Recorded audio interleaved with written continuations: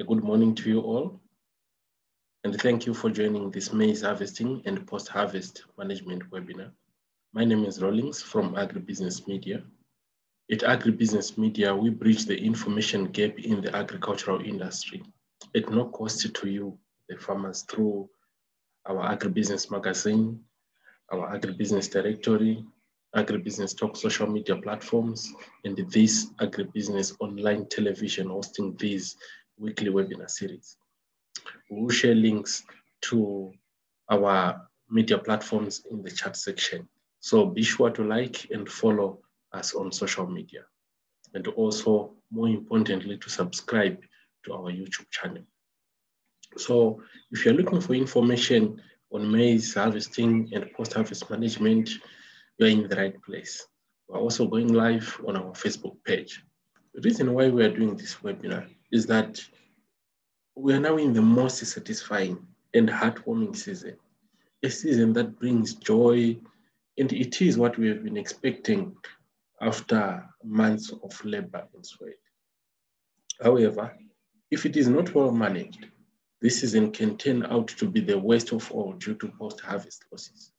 And these losses occur during and after harvesting, in grading, storage facilities, during transportation, and also in the market. Some studies around the world have shown that farmers lose up to 50% of their crop due to poor post-harvest management. So if your target was 8 tons, for example, you might end up with 4 tons, and that's quite a significant loss. The higher percentage being in storage facilities. So there are many reasons that result in these unwanted losses, of which include pests and rodents, poor facilities, poor management, lack of technical know-how, market issues, and also farmer negligence. What may also interest you is that in most communal areas of the country, maize production is characterized by 1 year of good production, followed by 2 or 3 years of drought or deficit. That is why long-term post-harvest storage is very, very important.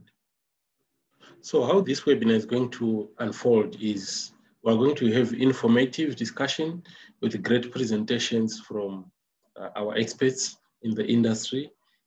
Wendy Madzura will cover harvesting methods. Julie's Agri-Equip will cover the need for mechanized harvesting.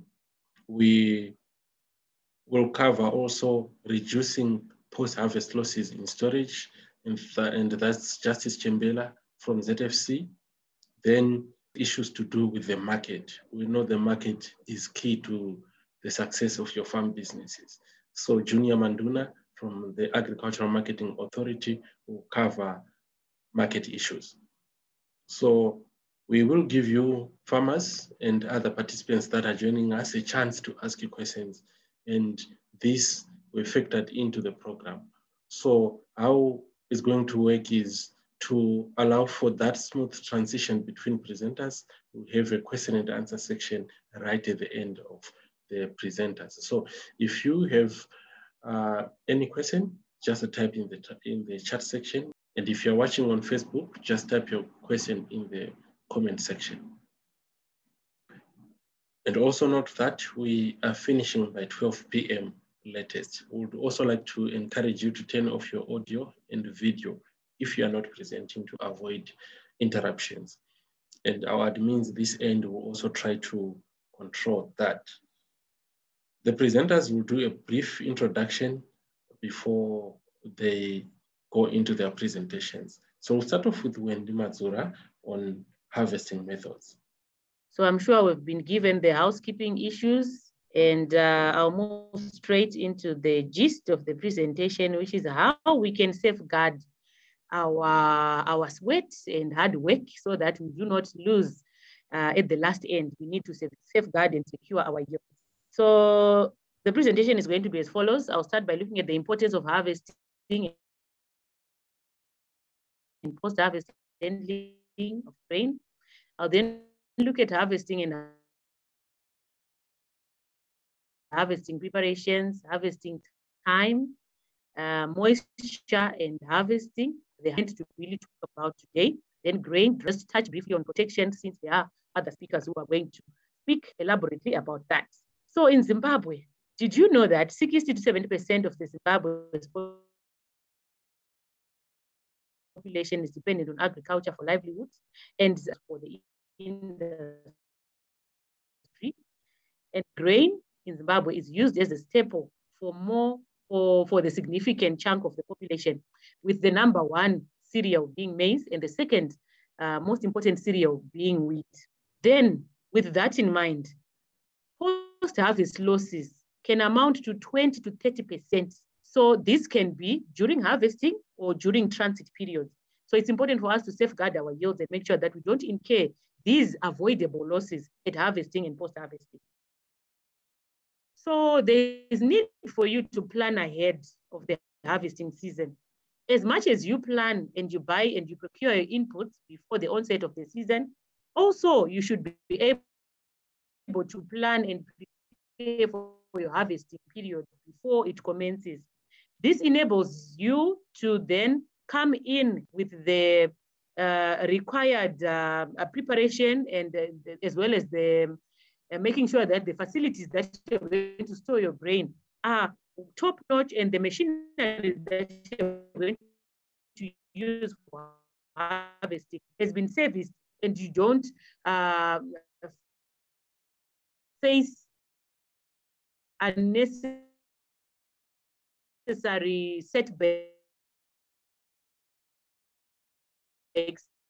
or drawbacks during harvesting due to breakdowns and delays. So planning in advance is advised.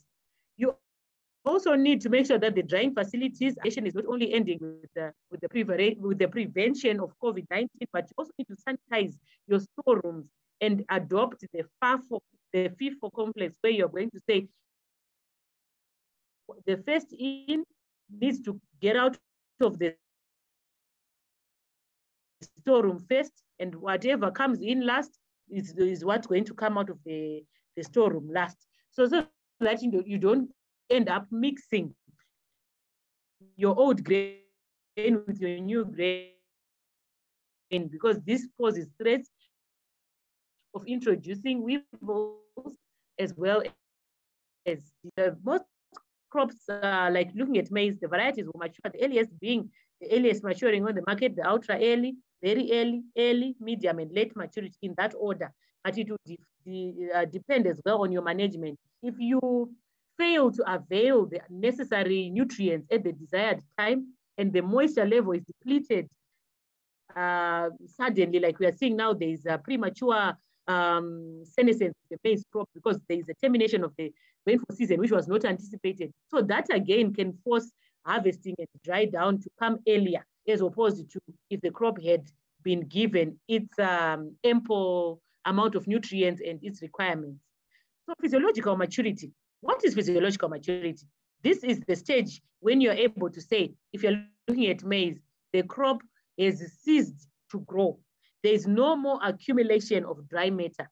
That crop is now just waiting for it to dry down and lose moisture. The physiological maturity period is reached when the crop is at 30 to 40% moisture content. Usually it's about 30%. So this means at that time, the moisture level is still very high for you to commence harvesting, unless if you have drying facilities where you're going to take the grain to a dryer or further dry down until it reaches the moisture level that is desired for a particular market. Looking at GMB, the market to desire 12.5 to around 13.5% moisture, but 12.5 being the standard. So you need to dry your grain to that level. So it's important for you to know that at physiological maturity, it's the end of the dry matter accumulation. And for maize, you can tell by the formation of a black cake or a black layer on the tip of the grain. For soybean, you can tell by the pods turning that particular grain in question. And that helm is going to turn brown or take the color that is expected of that variety. Then for sorghum, you also find that there's a black layer formation, and for millet, there's a black layer formation as well. And usually at physiological maturity, that's when the dry down of the leaves is expected to start happening, because the leaves will have completed their cycle of feeding the grain. So this is very important for you to take note of. So we have spoken about the days to maturity. You can tell your harvesting period by counting the days to maturity based on the variety that you have established, but factoring in the altitude. You can also tell by looking at the senescence aging of the plant or the physiological maturity. The third, or physiological maturity. Then moving on, you looking at moisture and harvesting. The effects of moisture on grain are important, and you need to take note of the fact that moisture is going to accelerate the rate at which we lose the quality of our grain by promoting decay and fungal diseases. So grain that is too wet is a high risk of rapid deterioration and spoilage. Grain that is too dry is subject to damage during handling and is more susceptible to shrinking, insect mold, and also some damage during storage. Here, it's important for you to note that as much as we advocate for low moisture, the desired moisture content for maize is 12.5%, which is to say below that, the grain starts to deteriorate to a point where it's more susceptible to insect damage.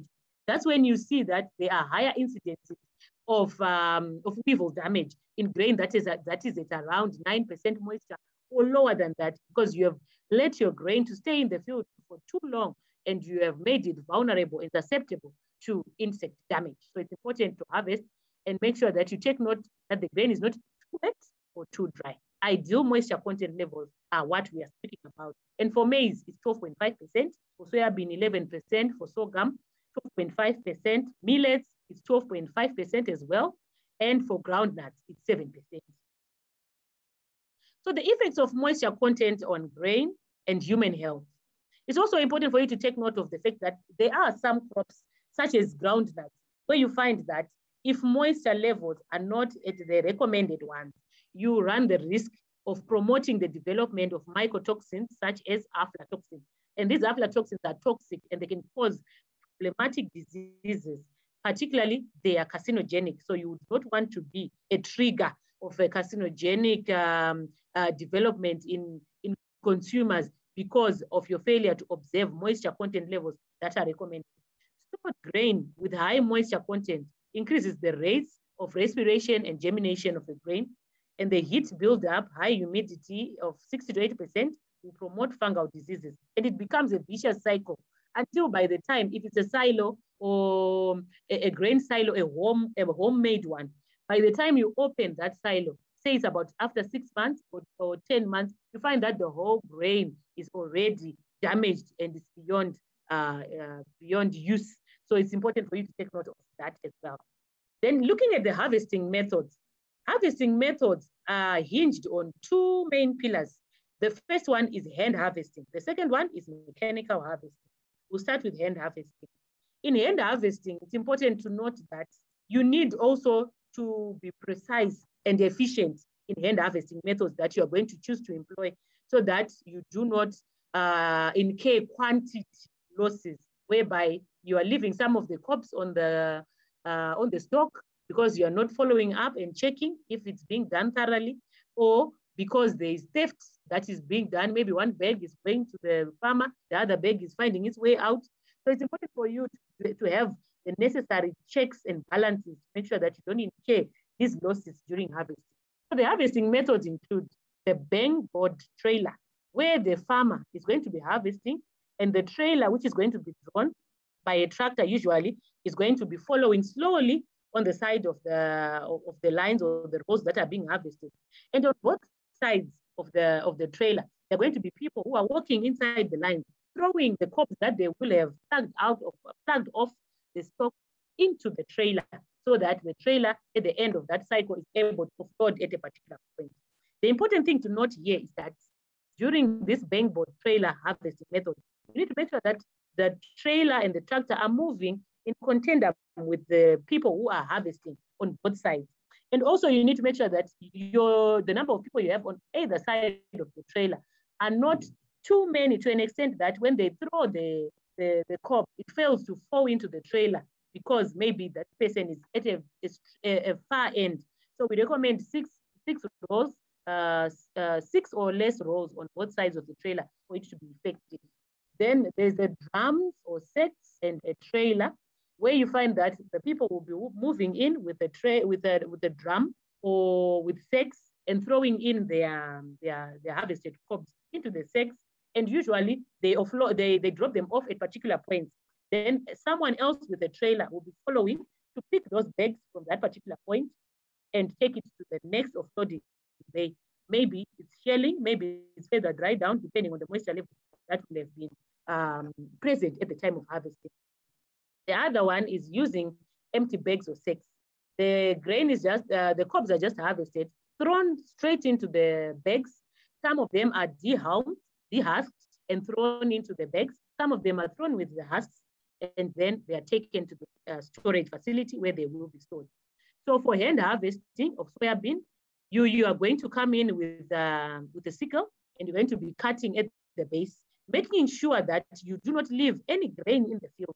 So you need to cut, taking note of the distance that is between the ground and the cobs, which we also advocate for when you select your varieties. So it's important to cut and make sure that you're not leaving anything in the field. Just to mention that for soybean, it's important to know the moisture level as well, because soybean undergoes what we call pod shattering. So if you come in late, the cobs, the pods are going to open up and throw the grain onto the ground. So you are going to incur losses through gleaning, as well as losses through failure to harvest all your grain from the field. So it's important for you to take note of that as well. Then moving on to the mechanical methods of harvesting. The mechanical methods include mostly the use of a combine harvester and a tractor. This is for the resource-endowed farmers who are going to then come in with that mechanized facility, which is precise, which is efficient, depending on whether or not it was serviced in time. If you're going to hire it, make sure that it's in tandem with the row spacing that you established your crop at. If you are looking at maize, if you're looking at soybean, because you wouldn't want a situation where you established your rows at 90 centimeters and you get a harvester that comes at 75 centimeters. What it simply means is you're going to leave some of your lines lying down. You incur losses by looking for people to come in again and go through those lines. So you also don't want to incur losses and gleaning as well. So it's important to take note of that during harvesting. And also looking at harvesting mechanically, you also need to take note of the fact that if it's going to be maize, if it's going to be soybean, if that crop is going to be lying on the ground, then there are going to be challenges in you having to come in with gleaning. So this is going to be a cost, and it might also be a challenge. The combine harvester might have breakdowns because it's going very low on the ground because of the gleaning that you're trying to make sure that you do and harvest as much as you can. So if in areas where you find that that crop maybe it was affected by termites and the stalks are lying down, you might need to put people there to harvest those particular areas so that your harvester does not have a lot of delays trying to harvest that crop that is not standing upright.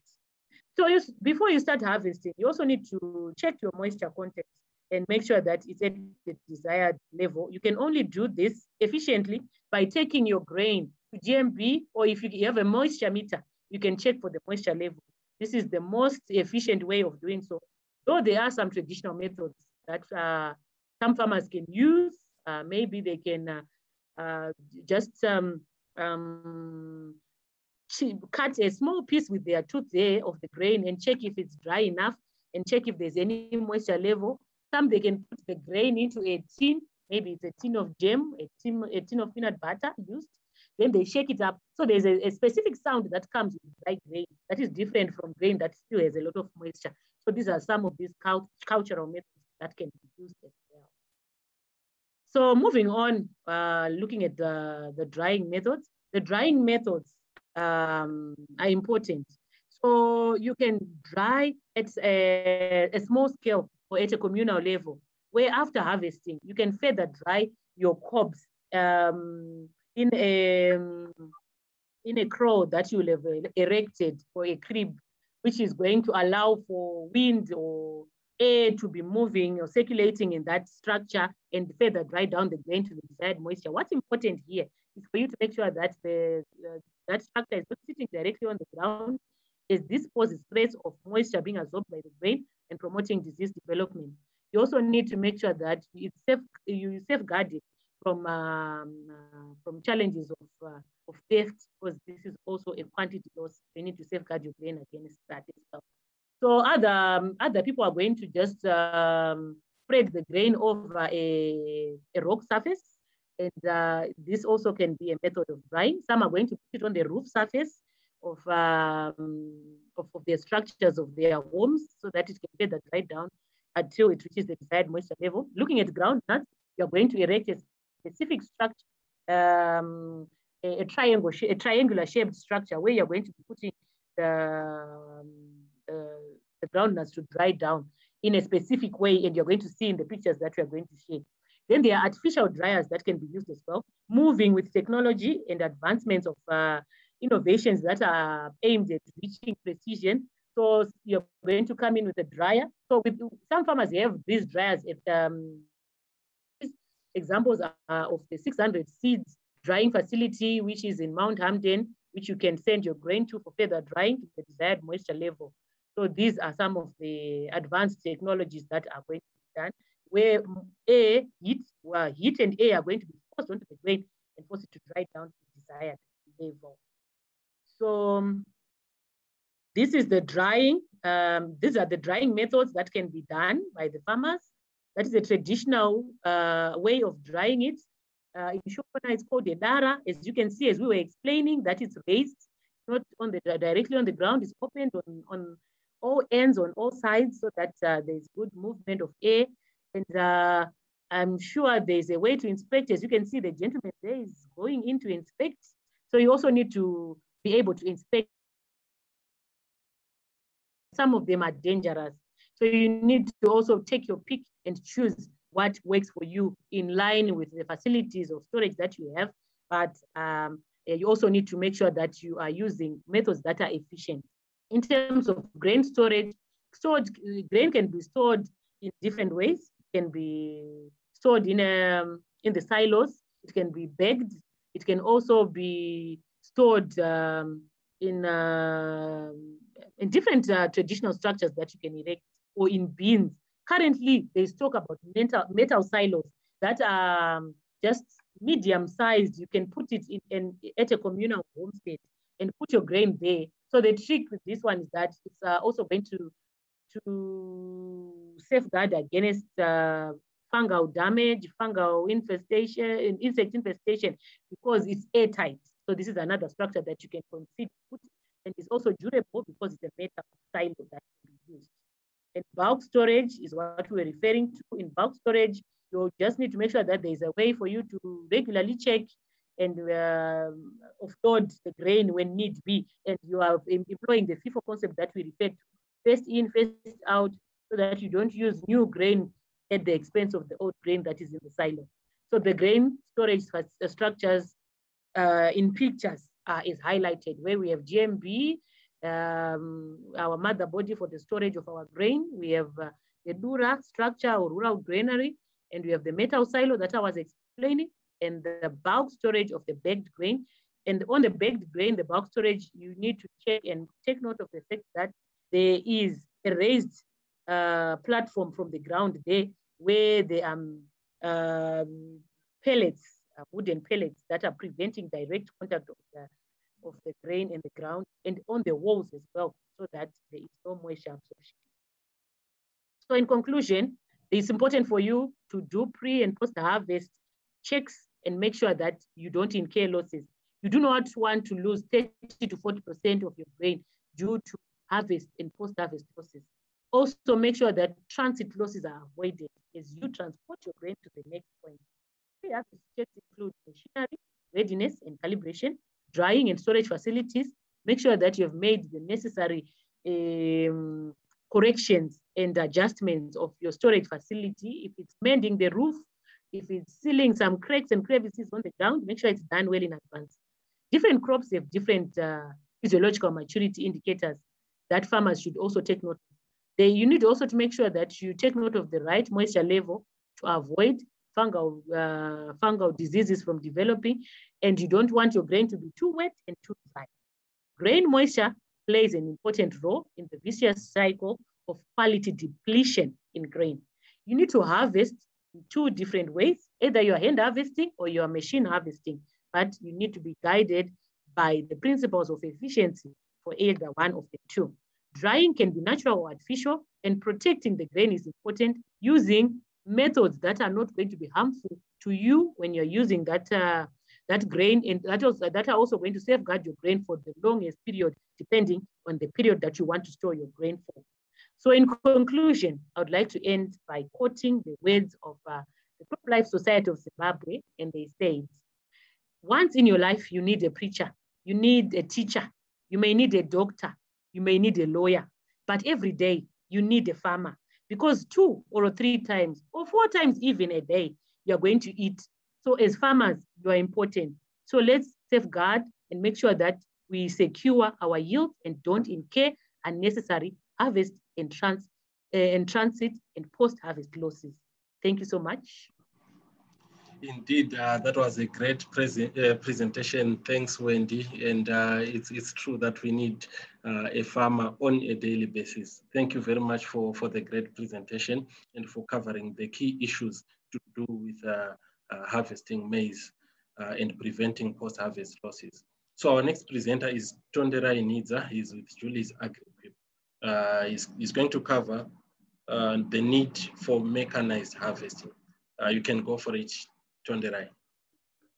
Yes, I was taking on the advantages of mechanical harvesting.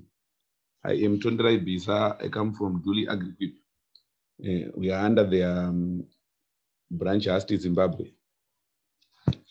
Mechanized harvesting as a method, it eliminates grain loss during manual cutting of the crop or trying to tie the crop for carrying, transportation, the harvest from incomplete threshing. Then mechanical harvesting is also chosen primarily to take advantage of flat and small sloped lands and needs big investments in equipment that may however be shared among many growers and which can be depreciated by efficiency and labor cost reduction. Mechanical harvesting machines can be broadly classified as contact machines and mass removal machines. That, I mean, we as Julie Agri-Equip, as HASTT Zimbabwe, we have these mechanical machines which actually help farmers to have a reduction in all these crop losses. We have a KO1 maize sheller, which is mostly used to shell seed maize. And it can also do on grains.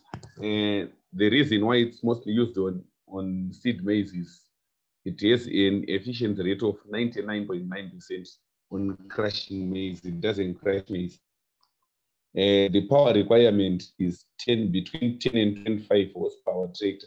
It can pull it because it's PTO driven. If it's mechanical, if it's electrical driven, it needs 7.5 to 19 kilowatts.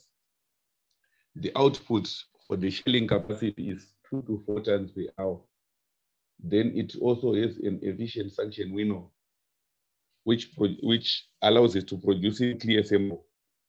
It has a convenient bagging outlet. This is, if you can see my screen, this is the area where there's a bagging outlet. Then it also has got a grain saver fitted to the cob exit. Where the cob exits, there's a grain saver there. Its mass is around 717 kgs. So the tractor requirement that is needed is very small. It means it uses small fuel consumption. Then we have another one known as the K2 maize sheller.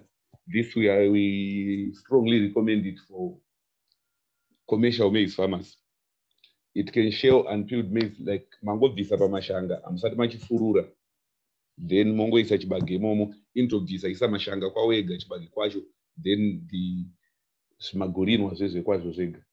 Inokwanisa kuproduce iyo 4 to 5 tons an hour. For the purposes of transporting this, we also have a farm trailer which you can use to transport your maize from the farm to where you want to shell it. It also uses a tractor. It's a 6-meter farm trailer. It has a carrying capacity of 5 tons. And it has a turntable friction type on the front wheels, turning front wheels. Over and above this, on carrying the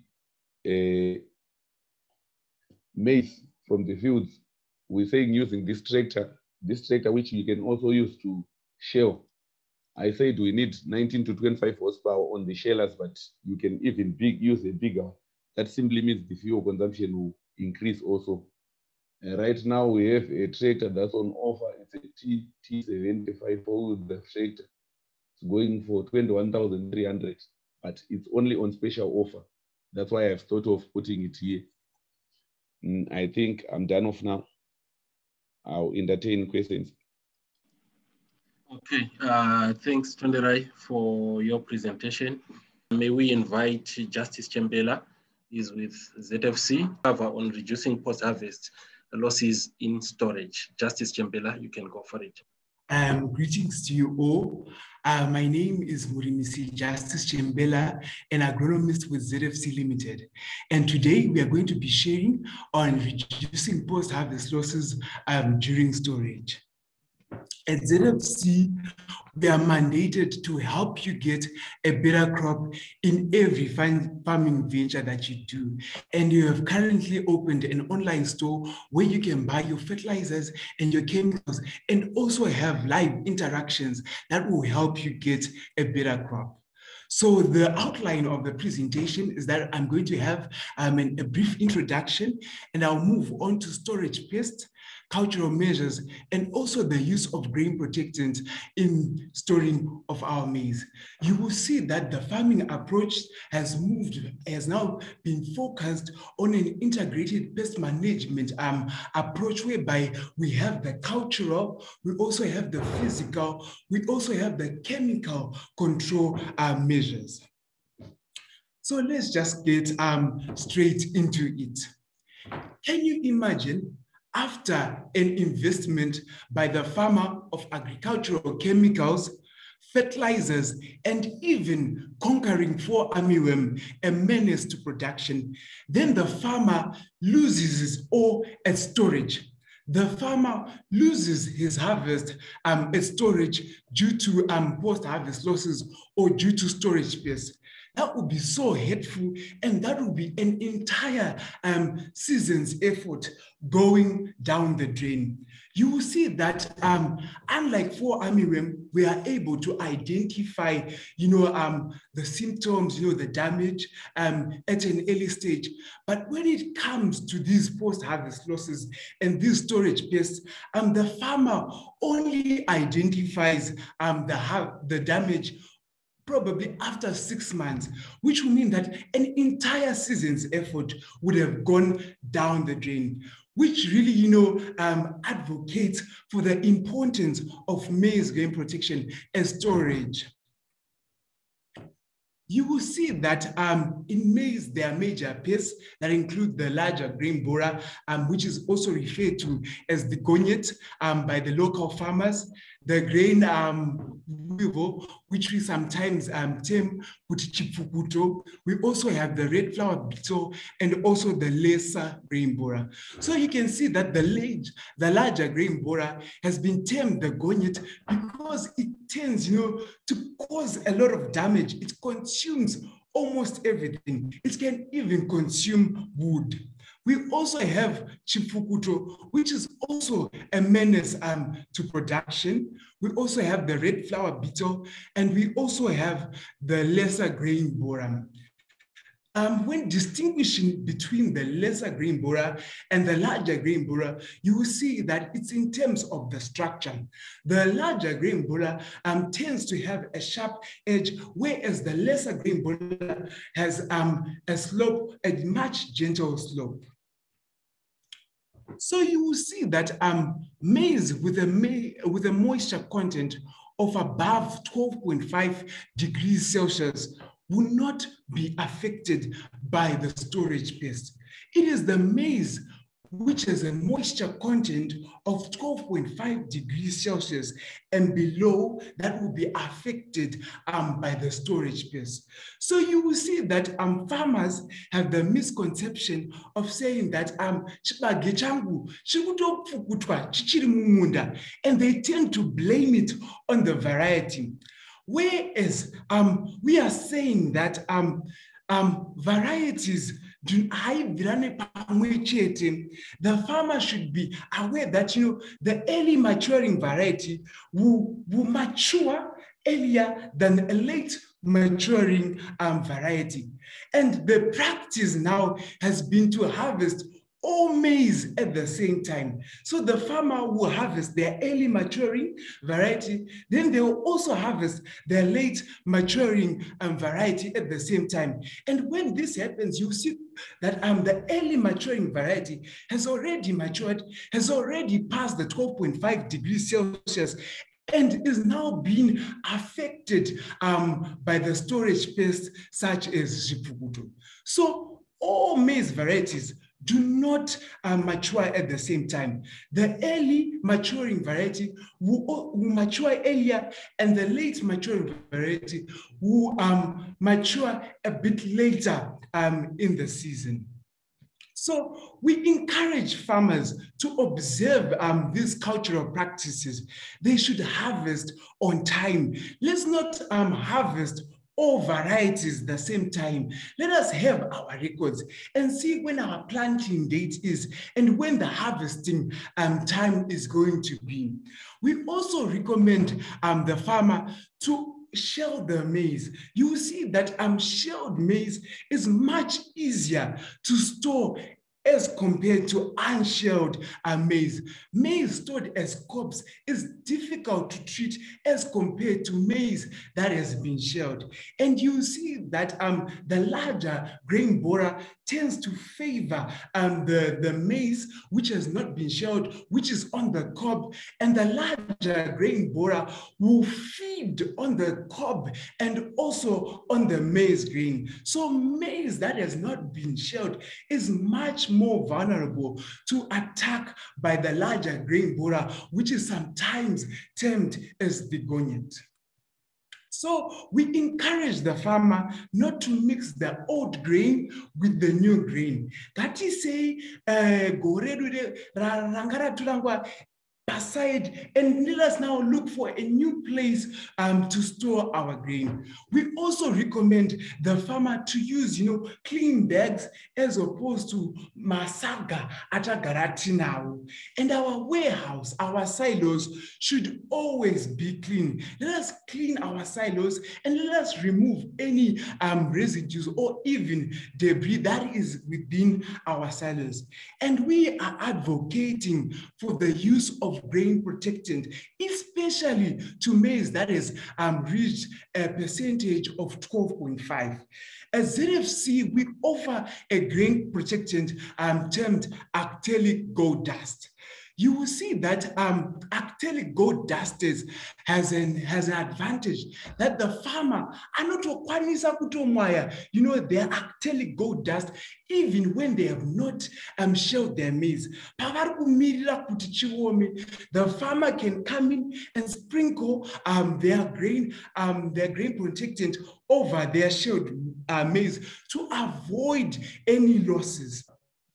So acrylic gold dust contains two active ingredients, that is perimifos and methyl and thiamethoxam. Just containing these two active ingredients, this will mean that acrylic gold dust will have a broad spectrum. That means it will be effective against the larger grain borer, and it will be effective. Against the maize grain weevil, and even the lesser grain borer in maize, and even also effective to the flower beetle in maize. So maize is acrylic gold dust is only effective on maize that has reached 12.5%. So we encourage the farmer to be mindful of their moisture content. So acrylic gold dust will come in packaging of 200 grams, and 200 grams will provide protection for 8 bags of 50 kgs. So it's 8 bags times 50 kgs.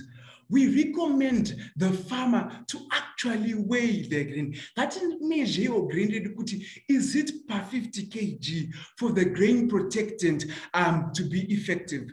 Farmers have the misconception that 3 buckets are equivalent to 50 kgs. But when we look at the scale, we will see that 3 buckets is not equivalent to 50 kgs. And an estimation of 50 kgs will be around 2.5 buckets. So it is always important, to work within spec to avoid the harmful effects of resistance, to avoid the harmful effects of the grain protectant not being effective.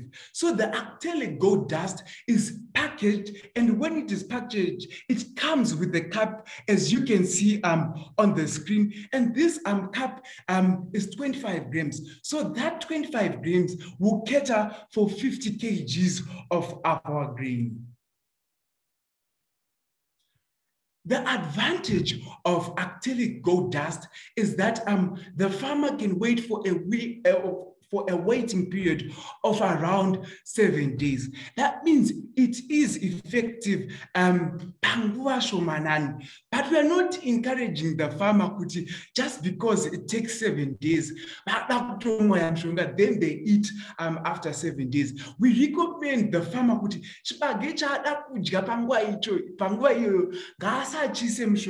let them put mushonga for chipage chavada kuzoshandisa for later use. And the advantage for acrylic gold dust is that it offers protection for a period of around 12 months. So in conclusion, I would like to say, where there is will, there is always a way. And there has been will from buying the fertilizers, there has been will, from buying the chemicals, there has been will, with the crop protection, when we look at weed control, insect control, and even disease control. And at post-harvest, there is also a will of protecting our grain using acrylic gold dust. So definitely the farmer will get a better crop. I thank you. Well, thank you there, Justice, for the great presentation. Thanks for the solution on grain post-harvest losses. Where can farmers buy acrylic gold dust, Justice? Okay, so acrylic gold dust is available in our depots, and because we are also moving with time, we now have an online store where the farmer can actually buy the acrylic gold dust in the comfort of their own homes.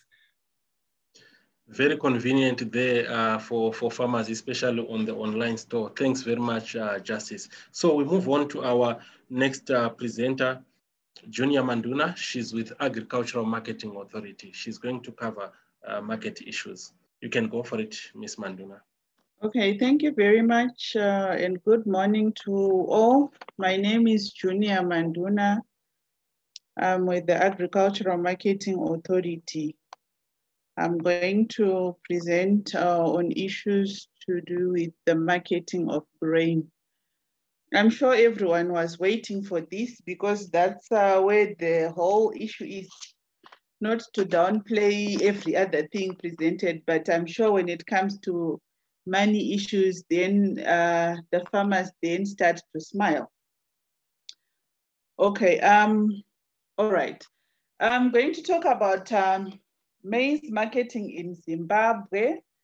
And maize, as we all know, it is our staple crop. It's of food security importance, amongst other things of income generation, employment creation, and the like. As a result, because of the importance of maize, then it is therefore considered a strategic crop in Zimbabwe. So because it's a strategic crop, maize marketing in Zimbabwe is controlled. And one wonders then, why is it controlled? It is controlled so that we ensure that the crop is not smuggled out of the country, because we still need to feed the nation. So it has to be controlled for food security reasons. It also has to be controlled to protect government investment in production, as well as to protect the farmer from unscrupulous buyers who offer very low prices for the crop. Maybe as a way of introduction, I'll talk about the role of AMA in grain marketing. One might then wonder who AMA is. The Agricultural Marketing Authority is a statutory body established in terms of the AMA Act and is mandated with the overall regulation of production, marketing, and processing of agricultural products in Zimbabwe. And when it comes to maize and grains, our role as the authority is that we are supposed to register all agricultural value players, including the farmers.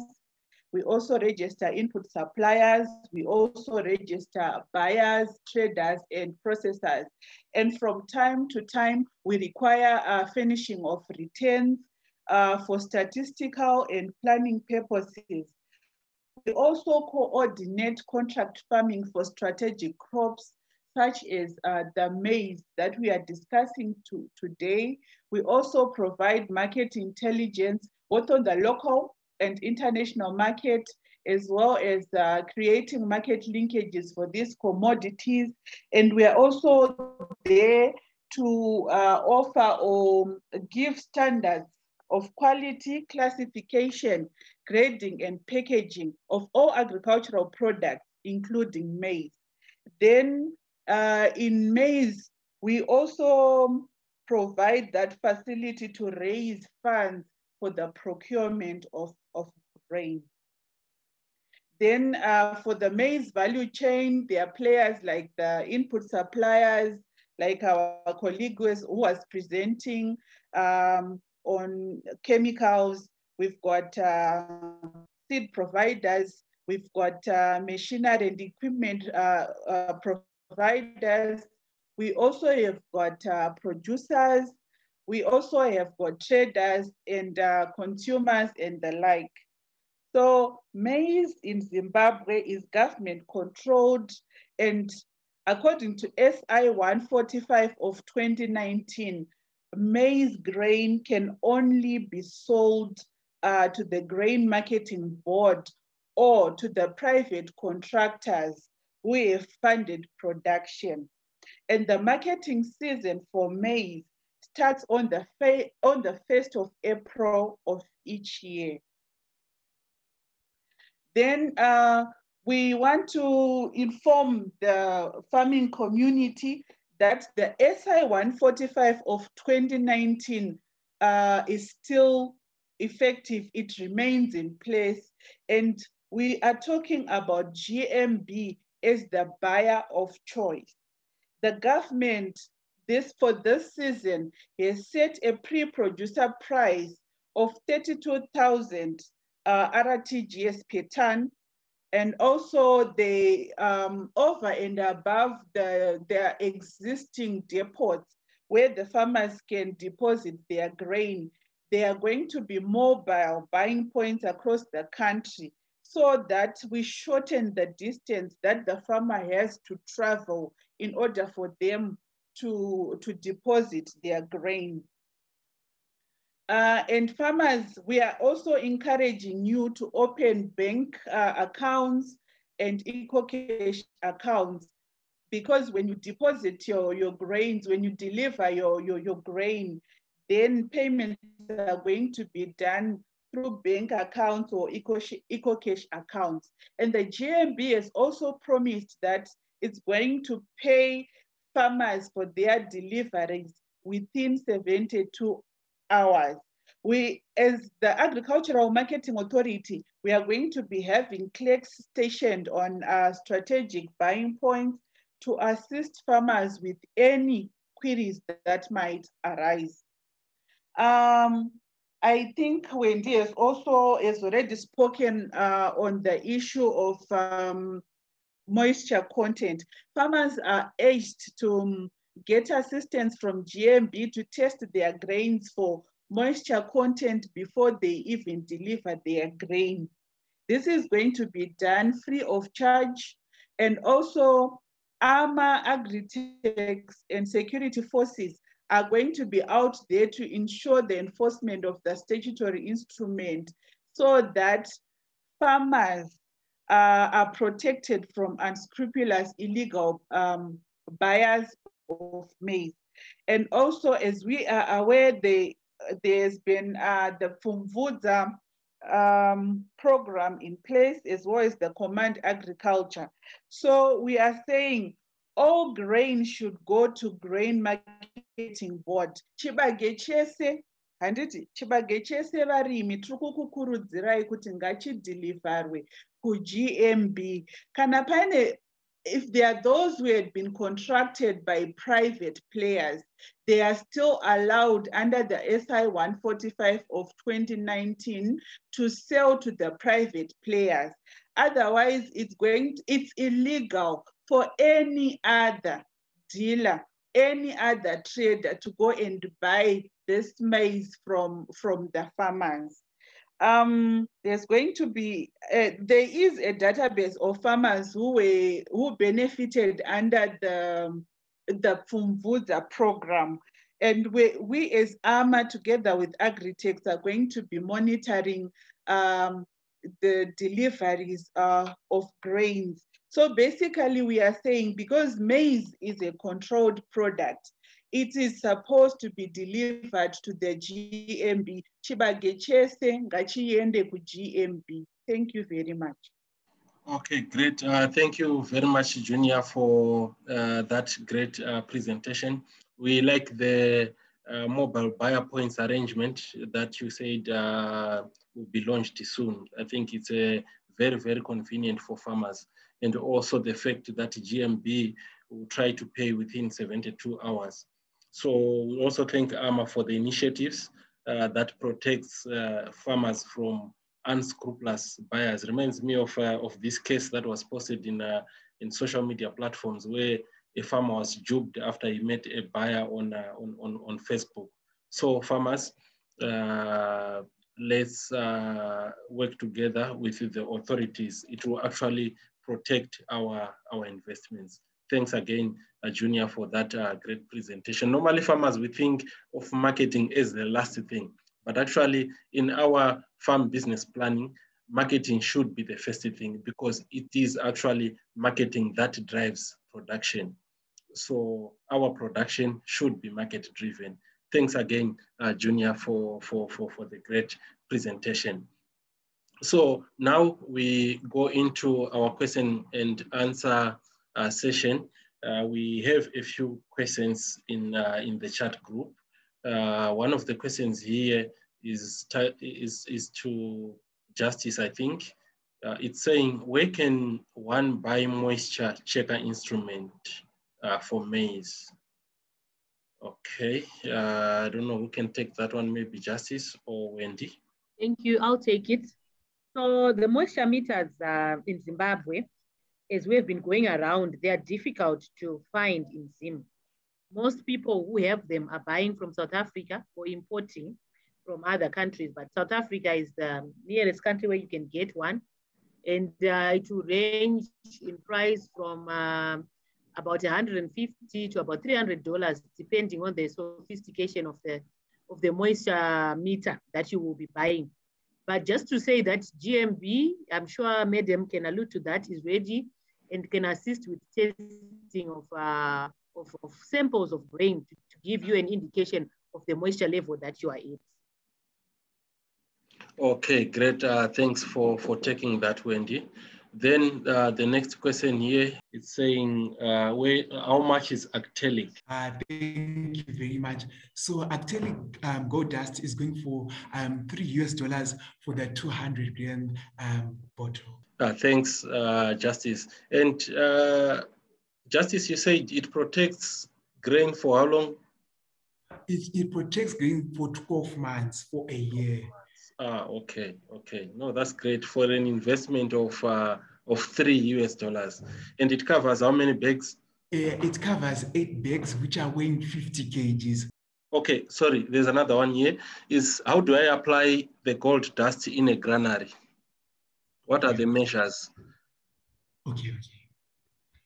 So you will see that the granary has a different, approach as opposed, to our smallholder farmer. So the farmer should always be mindful. They should check, how much grain, the quantity which is going to enter into our granaries, and they can always calibrate using the scale that for 50 kgs you would need 25 grams. Okay, great. Thanks for that. Are there any laws that restrict me from keeping maize for my family consumption? Thank you about that question. There are no laws that will prevent one from keeping for their family consumption. But under the Bhiza program, there was one plot which was specifically for the household food security, and another one specifically for the GMB deliveries for the national food security. So basically what we are saying is that you can keep for your household security, but that which is meant for the national security and which is meant to be delivered to GMB should be, that should just prevail. Okay, great. Thanks for taking that one. Then there's a question I'm seeing there on the screen. It's asking about the average cost of hiring a combine harvester, for example, 5 hectares of maize. So usually the price is usually pegged in US dollars. It depends on your area and in the period that you hire the harvester, because during peak times, they usually increase their prices. So it will range from about $70 to $90 per hectare to hire a combine harvester. But it's negotiable depending on where you're hiring the harvester, because some are going to say if you're going to provide fuel, then they deduct a certain amount. Then some are going to say if we are going to be housed with you for a specific period, then they are going to deduct a certain amount. So it will depend on the service provider that you will have sought. But the important thing is not that through the Ministry of Agriculture, they were taking down the people who would want to harvest. So the earlier you do it, you register, the better through your Agri-Tech Extension Officer for your area, or you can engage such facilities from Eco Farmer, where they can link you up with the people with the harvesters that are for hire. Okay, great. Thanks for attending to that one. Okay, a device named iPad. Your hand is up. Okay, maybe it's just a hand that is up. Then Becky says... Hello. Yeah, yes. Hello. Yes, my name is Maize. That's the one with the hand up. I wanted to ask on how we can apply acrylic gold dust. Not in when I say granary, it was a typing error. I meant mudara, in a dara, when the maize has not yet been shelled, because he mentioned that we can apply that in that storage facility. How do we apply? Okay. Thank you for that. Justice? Oh, yes. So you will see, Mudara, it's also important to protect our grain. So what the farmer can do, they can come in with no measurement, just sprinkling over the acrylic gold dust, the same way that would like gypsum.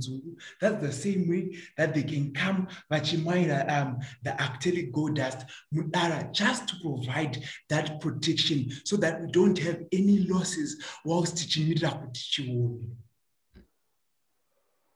Okay, thanks for that. I hope you have been answered there. I've been answered, thank you. Sure. Then another question here is, how much is the KO2 sheller? That's for Tonderai. Oh, it was a question about the price. It's going for 5,800. Okay, 5,800, and US. it's worth the investment considering the speed and also the convenience. Yeah.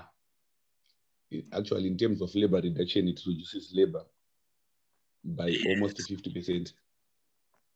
Oh yes, correct. Then I think that's all we had. Okay, so once again, thank you very much, farmers, for joining this webinar. And we have recorded the webinar, and after editing, we'll upload to our YouTube channel. So be sure to subscribe to the YouTube channel. We have posted a link to the channel in the chat section. So would like to thank all the presenters, Wendy from Seedco, and also Justice from ZFC. Thank you very much for your presentation. And Junior Manduna from Agricultural Marketing Authority, we appreciate. And Tonderai from Julius, thank you very much. So we've posted a link to our agribusiness talk groups as well in the chat group where we discuss farm business issues. So be free, just click that link for instructions on how you join. It's free. So we'll end the meeting now, and we'll post more information on the upcoming webinars in the groups. Thank you very much, and have a great day, everyone. Thank you.